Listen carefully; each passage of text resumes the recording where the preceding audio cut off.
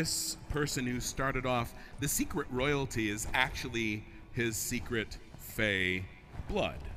So he's in the world, no one knows that, maybe even he doesn't know that he has this fairy blood.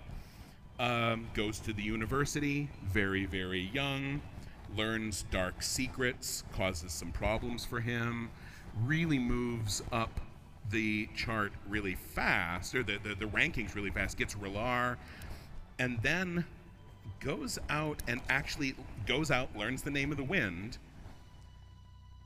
and learns names, and becomes like Master Namer. This is Elodin's story right here.